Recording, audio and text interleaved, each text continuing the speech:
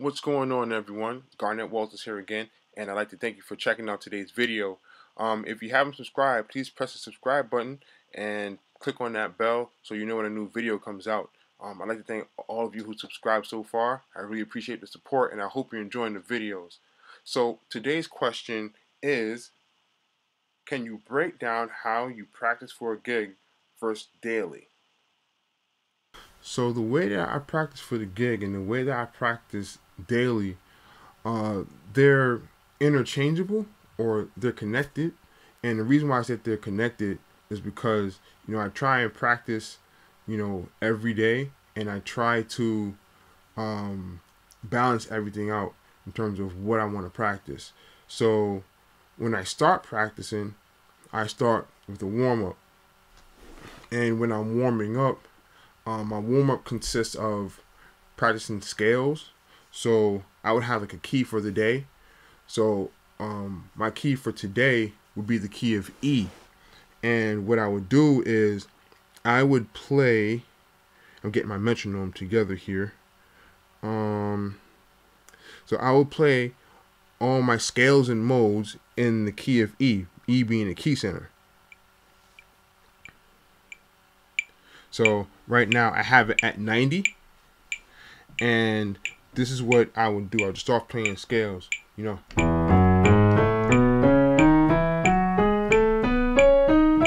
sure that I'm relaxed.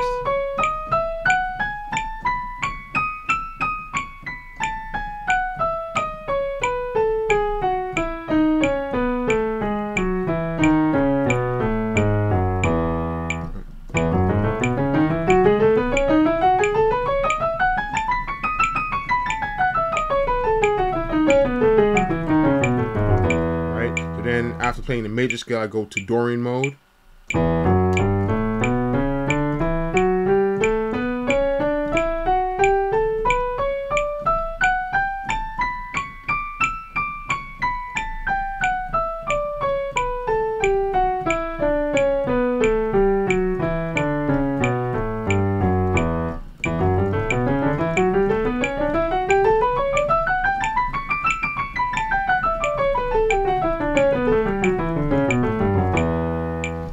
So I would do that.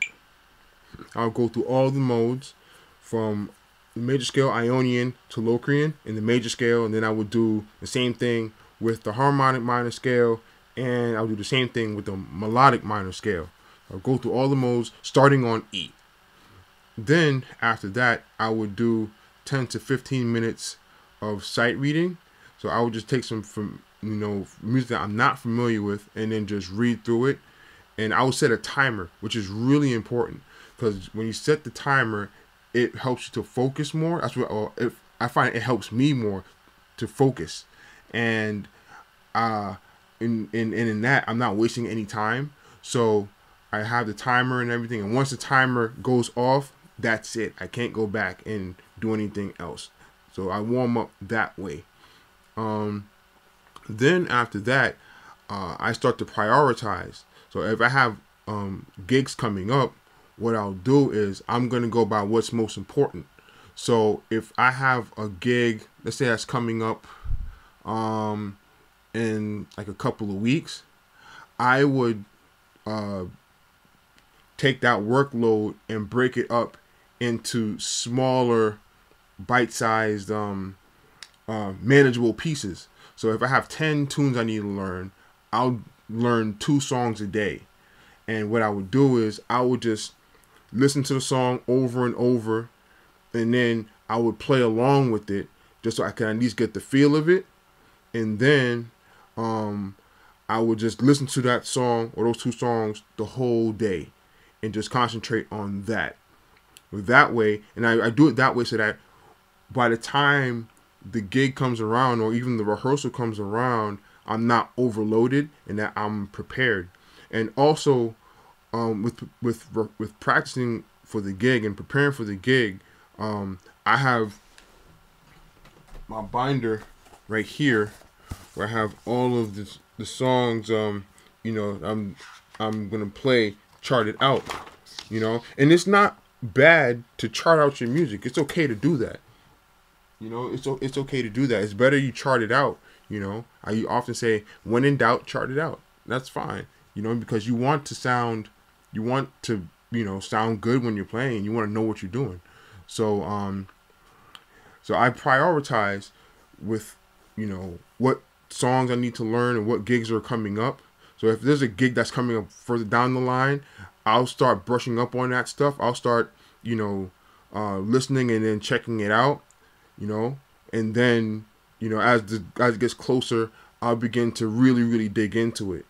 Like I also play for a church full time, so I have to learn those songs. There's new songs like every week, so I have to, that's definitely like on the list, high priority, because I need to get the songs ready for rehearsal and then be able to play it, properly on a Sunday.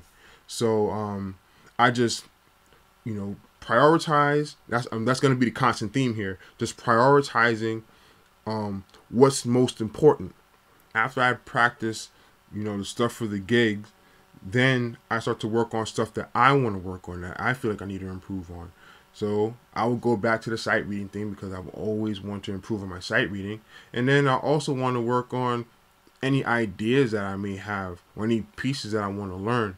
Like I've been on this thing lately where I want to get back into playing classical music. So I want to, start learning the Bach, two-part inventions. I want to get back into that, because it's been on the back burner for so long because, the songs I need to learn for gigs, they're higher priority than what I want to work on for myself, So after I learn all the gig stuff, if I have a chance, I'll get to the stuff that I want to learn.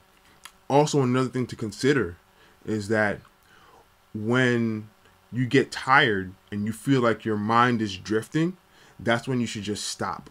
You just stop what you're doing, and it's okay to take a break. Go do something, go take a walk or something, go for a drive, go to the mall, whatever you want to do. And then when your mind is right and you feel like you're ready to go back in and start practicing again, then go ahead and do that. Because it doesn't make sense to put in all these hours and stuff when your mind is tired for most of that time, because you're not going to retain any of the information that you're trying to learn. So I find that for myself, that when I see that I'm getting tired, I'm just like, I'm tired. Good night.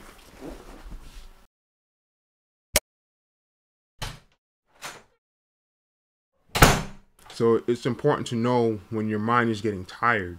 Another thing to consider as well is that you make sure that your practice is very intentional, meaning that when you know that you made a mistake, know that you made the mistake and then correct it right away, because it's those little mistakes that come back to haunt you when you're playing in the rehearsal or even in the gig. So if you don't take care of it then, it's going to come and get you later.